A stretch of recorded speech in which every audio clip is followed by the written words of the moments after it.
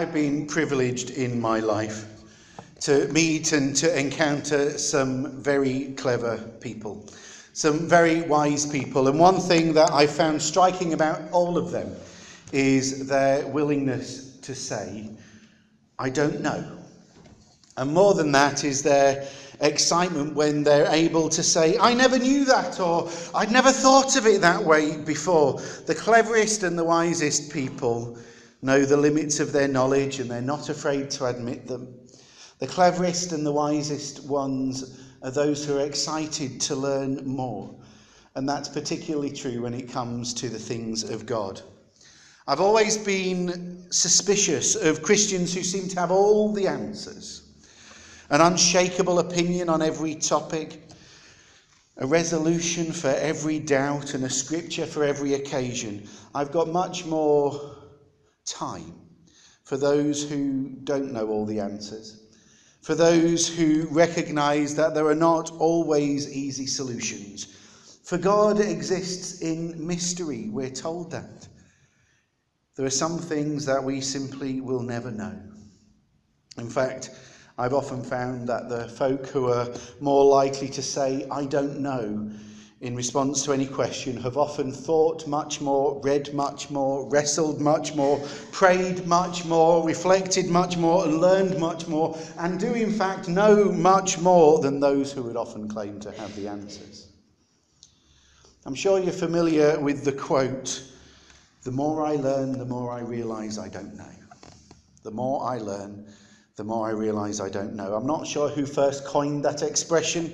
It's been attributed to Albert Einstein and to Aristotle and Socrates and others. It's such an obvious axiom that it was probably even in existence before Socrates too, and he simply quoted it. There's so much to learn that the more that we learn, the more we realise the vastness of what we don't know. And in our text, Zophar, speaking to Job, utters a magnificent statement that relates all of this to God when he says, can you solve the mysteries of God? Can you discover everything about the Almighty? Such knowledge is higher even than the heavens. And who are you? It's deeper even than the underworld. What do you know?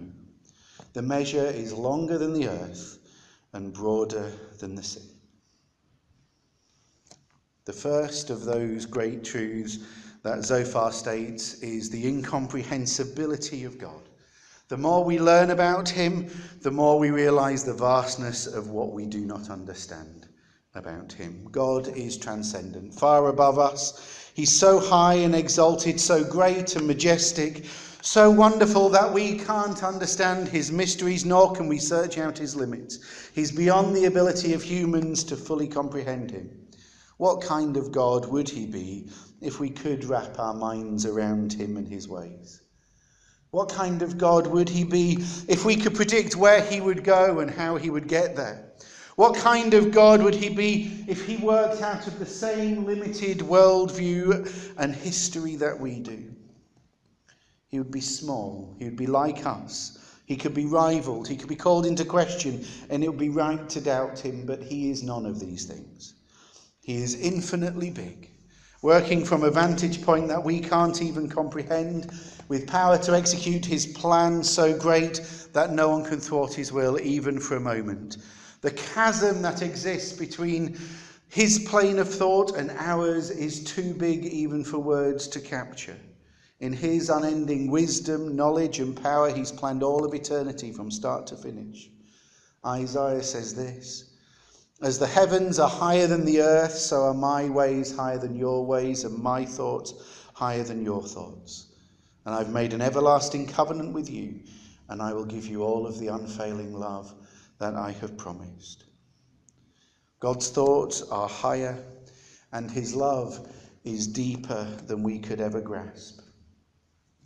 We can know something of the depth of someone's love for us by what it costs.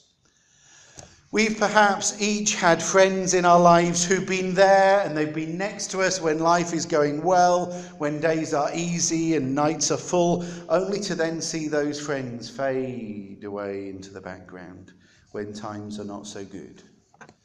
And part of growing up is learning that there's no depth of love if in the relationships of such fair weather friends.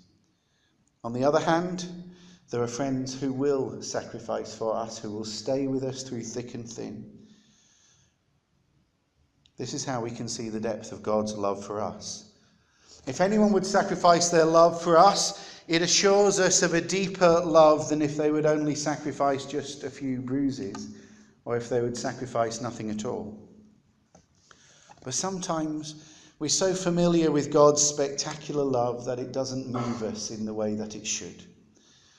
So we have to look at something lesser, be amazed at that, and then look back to really feel the wonder of the original.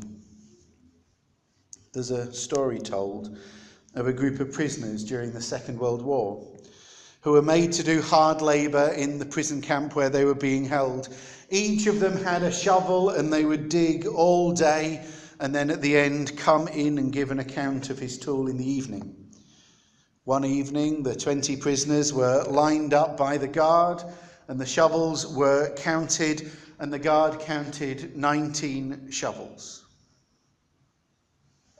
and turned in rage on the 20 prisoners, demanding to know which one had not brought his shovel back.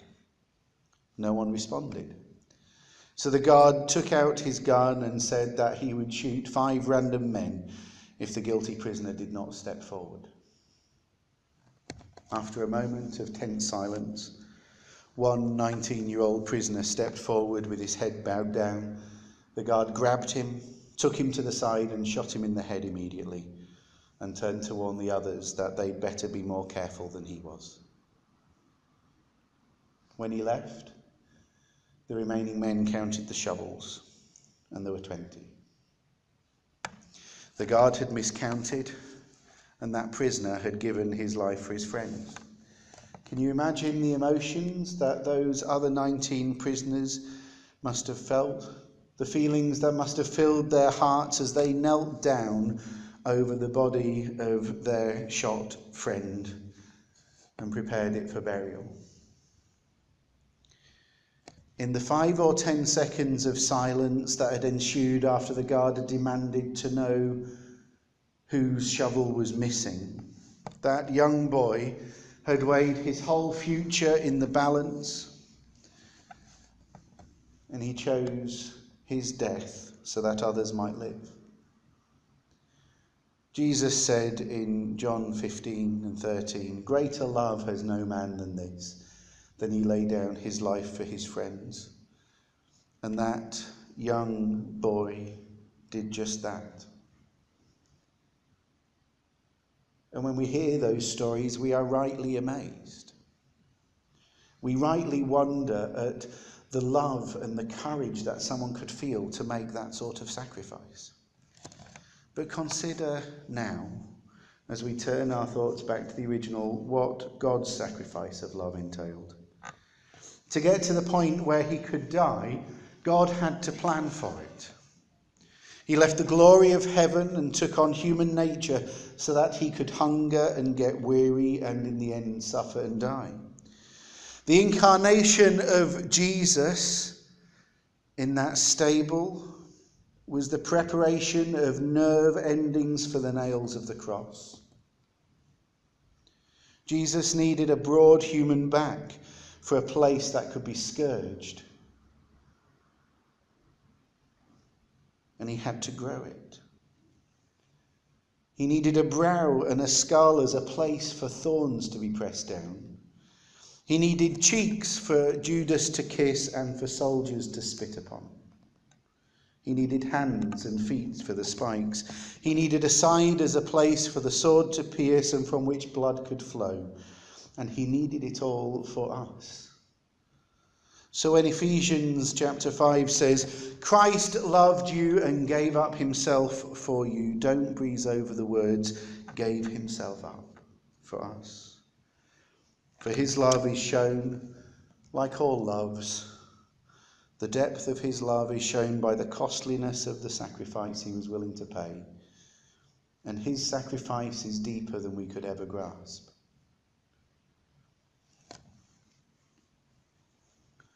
Back in 2013, Mike Scott wrote a love song which was sung by Ellie Goulding. And its title asked the question, how long will I love you? Like so many others in the flush of first love, he wants to express his feeling that this time it's different. This time what he feels is something that will outlast the other loves that he's felt. Other loves have perhaps come and gone. Circumstances have changed, lives have moved on, and love has dwindled, but he wants to make it clear in this love song to his new love that this love is different. This time is different. And so he tries to find expression. And the song asks, how long will I love you? As long as stars are above you, and longer if I can. As long as the seasons need to follow their plan. How long will I love you? As long as the sea is bound to wash up on the sand. How long will I love you? As long as you want me to, and longer by far. Zophar searches for some similar expression. And he tells Job, it's longer than the earth. Your Creator loved you when you were born, and he will love you when you will die, and he will love you beyond that moment too. God's love permeates your whole life from beginning to end. His love for you will outlast this moment that you're now living. It will outlast your life. It will outlast even the days of the earth. You cannot escape from God's love. God will never stop loving you. There's no time and there's no sin that can trump God's love for us. You could lie, you could steal, you could murder, you could gossip, you could even turn your back on him, but he will never stop loving you. Even after he had been nailed to the cross, Jesus expressed his love to the Roman soldiers who had stripped him naked, who had beaten him beyond recognition. He expressed his love to those who had placed a sharp crown of thorns on his head and mocked him and spat on him and nailed him to the cross to bleed and die. So don't tell me that God doesn't love sinners. The thing is that we often don't recognise that. Too many times, we, and I too, perhaps me more than others, we compare ourselves to some glorified, perfect image of what we think a Christian should be, and then beat ourselves up for not attaining it. We focus on our sin and on our failings. We say that we can't possibly have or we can't possibly deserve God's love after the things that we've done. But let me remind you and myself now. God loves you simply because he loves you. You don't have to work for his affection. You don't have to set yourself straight before God can pour out his love on you. The father of the son in the prodigal son story ran to his son even though the son had turned back on him. He hitched up his cloak and he forsook all of his dignity to meet him before anything had ever been set right. He didn't know that his son was there to apologise. He didn't care. Because he'd never stopped loving his son. And he was overjoyed simply to see him. Nothing could have ever stopped that father loving his son. No matter how many days he had sat and waited. No matter what the son had done, he continued loving him. God's love outlasts all things. It's longer even than the earth will endure. You see, loving sinners is God's speciality. One of the most subtle, yet one of the most dangerous heresies of our time today is that God loves good people. That God loves Christians. It's subtle, but it's insidious, and it's not true. God does not love good people. By simply inserting that simple word good, the gospel is changed. It's perverted and it's destroyed. No, God does not love good people. God loves all people. Jesus himself said, God so loved the world, not the Jews, not the religious, not the church, not the good ones. God so loved all the world that he came. How could God not love his own creation? How could God not love the object of his plan of redemption? While we were yet sinners, Christ came. While we were yet sinners, Christ died for us, we are told in Romans. That is the truth of the gospel, and it's so much broader than we often choose to remember. God's love is broader than the church. God's unconditional love is not for good people. God's unconditional love is not for us alone. God's unconditional love is for all mankind. God loves us because of who he is, not because of who we are. When you walk out of the hall this morning, every single other person that you see today will be someone that God loves.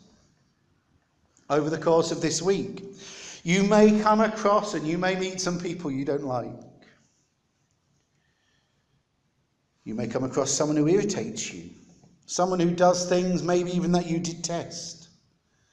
But you will not meet someone whom God does not love.